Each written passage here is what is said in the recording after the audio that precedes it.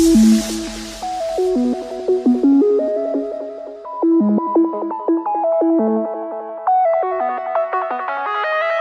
video is about your boy quote shirts. If you want to buy an amazing t-shirt with your own text or one of the designs they already have, go to quoteshirts.nl. The link's in the description. Hey guys, how are you? Geeky Sohrab here. In this video I'll be showing you how to print the Ultimaker robot. I'm gonna print on my Velleman K8200 and let's go. We need to make the size a little bit bigger, so let's change the size, scale it 2.0. This is maybe a little bit too big, so 1.5 will be good. Here we go. Go to slicer and print settings with support, and then on PLA and slice it. Connect my printer, home everything. There we go. And put the heat on so the print will start immediately after slicing. So while it's extruding, we should set up the printer. It's at 116 degrees right now, and I just need to put some tape on it. You won't see the bottom of the print, you know, so it's not as important. And I always try to not use too much tape.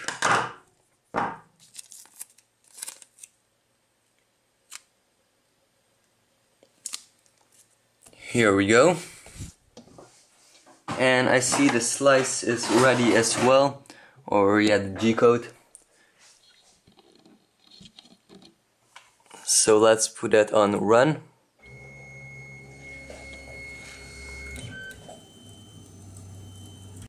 So the print will start, and I will just speed it up afterwards and cut out some parts because it's not too interesting to watch the whole process. It's kinda interesting to still see everything, so I will try to do my best recording everything. Just testing it out, and there we go. The first layer is always really important. I love to calibrate the Z axis manually a little bit, so always check it out, so it's just great.